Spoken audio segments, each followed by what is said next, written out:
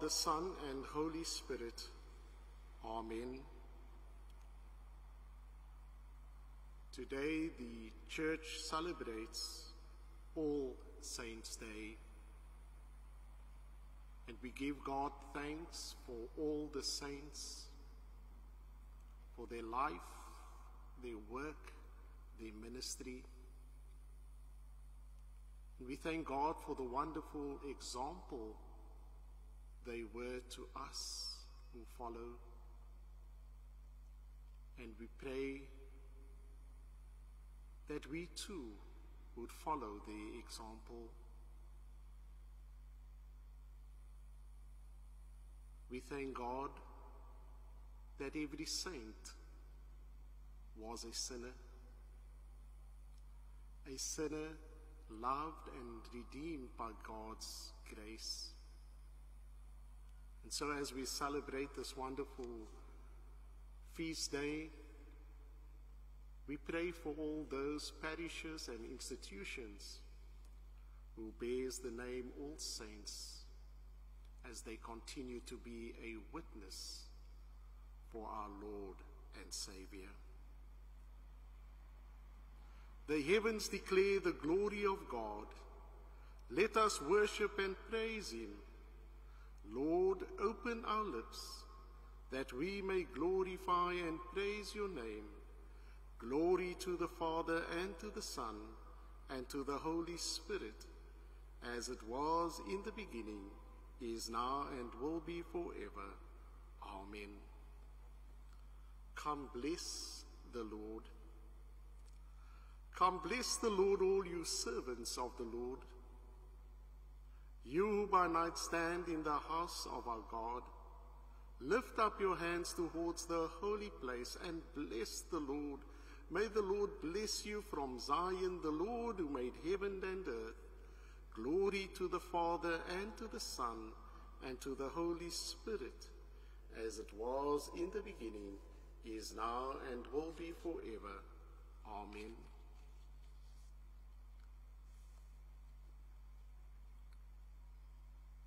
Dear friends, as we think of this past day,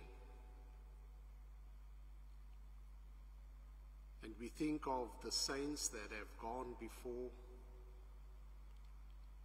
we come before God this evening with repentant hearts to confess our sins, so that we too may walk in the light of God. So let us confess our sins together.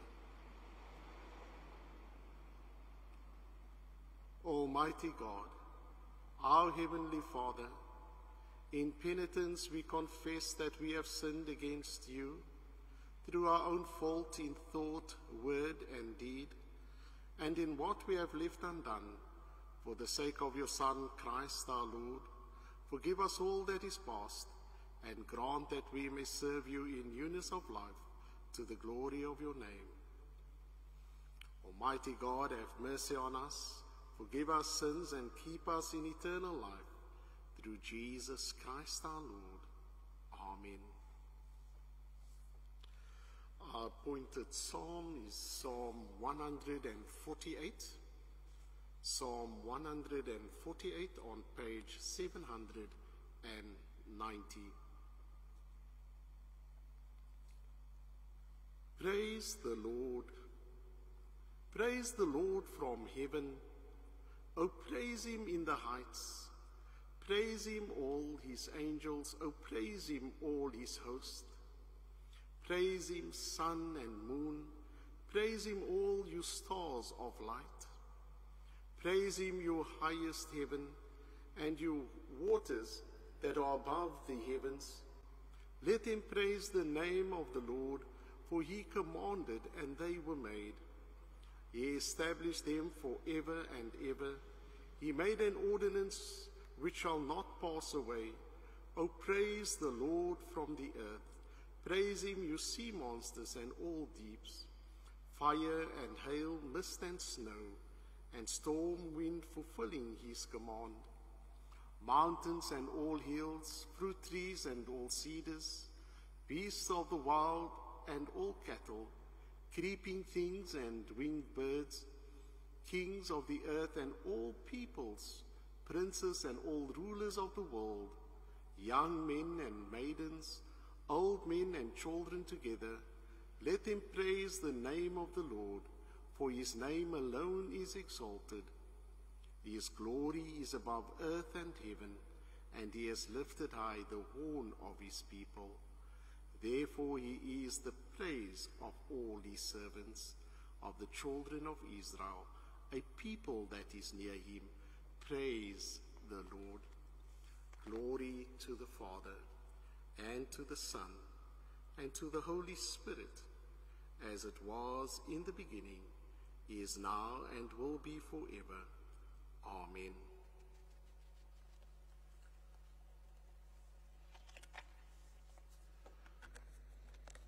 Our lesson is written in Revelation chapter 21, and I read verse 1 to 4 and then 22 to chapter 22 and verse 5.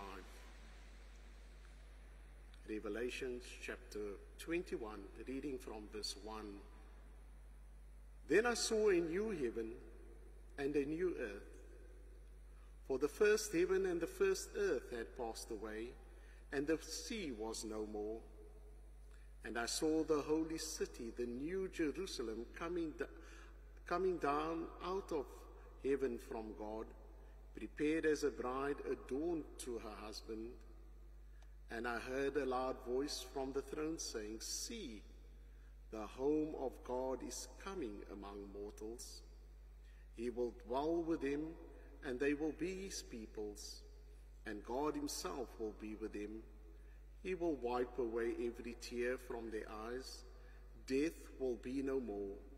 Mourning and crying and pain will be no more, for the first things have passed away." Verse 22, I saw no temple in the city, for its temple is the Lord, the God Almighty, and the Lamb. And the city has no need of sun or moon to shine on it, for the glory of God is its light, and the lamp is the Lamb. The nations will walk by its light, and the kings of the earth will bring their glory into it. Its gates will never be shut by day, and there will be no night there. People will bring into it the glory and the honor of the nations, but nothing unclean will enter it, nor anyone who practices abomination or falsehood, but only those who are written in the Lamb's book of life. Then the angel showed me the river of water of life, bright as crystal, flowing from the throne of God of the Lamb through the middle of the street of the city.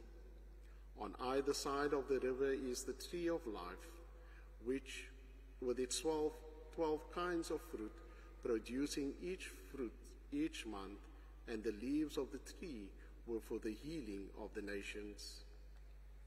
Nothing accursed will be found there anymore, but the throne of God and the Lamb will be in it, and his servants will worship him. They will see his face, and his name will be on their foreheads. And there will be no more night. They need no light or lamp or sun, for the Lord will be their light, and they will reign forever and ever. Here ends the lesson.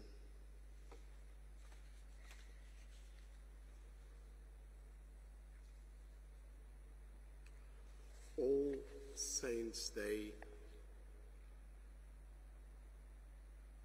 And from the Saints and Seasons, it is said that when Paul writes to the young church, he commonly addresses their members as saints, even if the things which he had to say in his letters about certain of them do not suggest that they were necessarily saintly.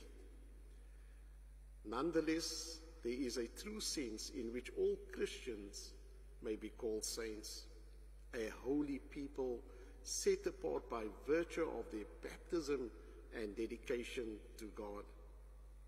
But from very early times, certain Christians have been singled out and honored and remembered as having shown some obedience to God in their life and in their death.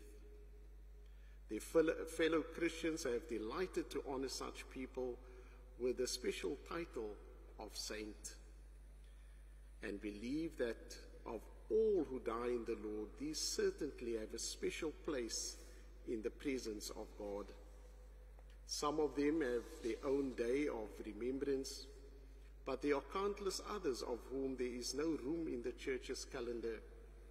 On All Saints' Day, we pay honor to those heroes of the Church, known and unknown.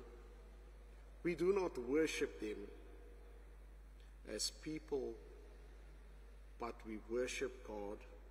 Rather, we honor them as notable members of our Christian family, our Christian ancestors with whom we are still united through our living fellowship with Christ.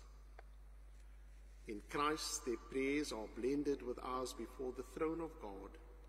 Their witness gives us fresh determination to become what we are, holy people, not in name, but in heart and deed. They remind us, amid the pressing demands of this busy world, that here we have no permanent home, but are seekers after the city which is to come. But above all, on this day, the remembrance of the saint victories over evil recalls to our minds the resurrection victory of Christ himself, which is manifested in the lives and details of his saints. Every saint was a sinner saved by God's grace, and may we strive to be like them. Amen.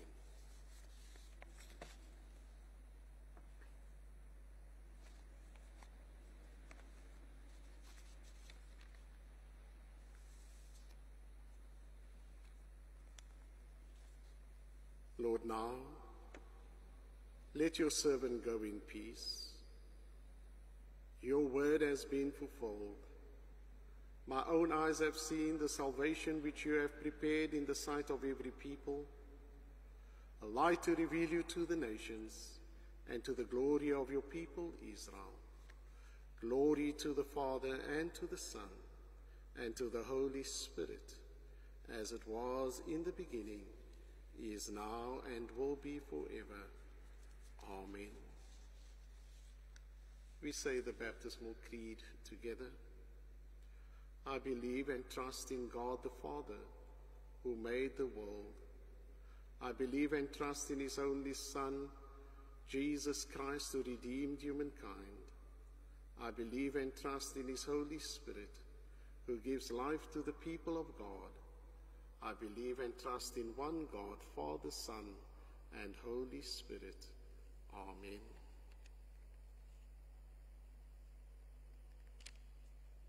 Our Father in heaven, hallowed be your name. Your kingdom come, your will be done on earth as it is in heaven. Give us today our daily bread.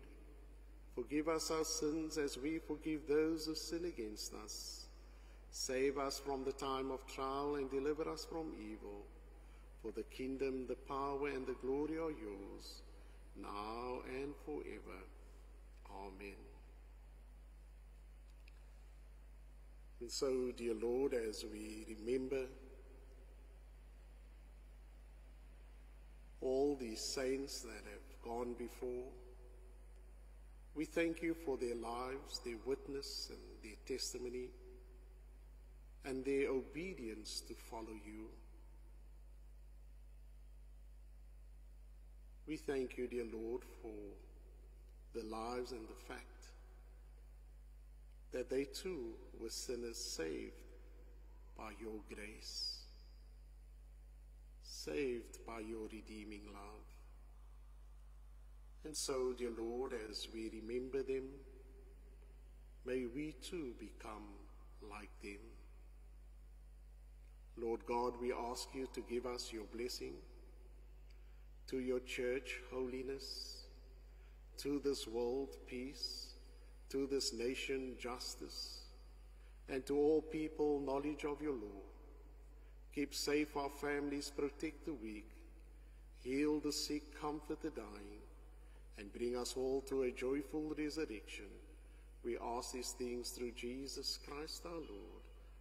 Amen. Gracious God, you have bound your saints together in fellowship of your church. You have prepared them joys beyond our understanding.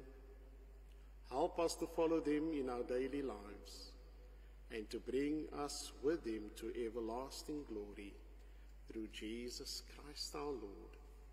Amen. Eternal God, from whom all holy desires, all good counsels and all just works proceed, give your servants that peace which the world cannot give, that our hearts may be set to obey your commandments, and that free from the fear of our enemies, we may pass our time in rest and quietness, through the merits of Jesus Christ our Savior. Amen. Lighten our darkness, Lord, and by your great mercy defend us in all perils and dangers of the night, for the love of your only Son, our Savior, Jesus Christ. Amen. And so may the grace of our Lord Jesus Christ, and the love of God, and the fellowship of the Holy Spirit be with us all forever. Amen. I pray and trust that you will have a blessed evening. Amen.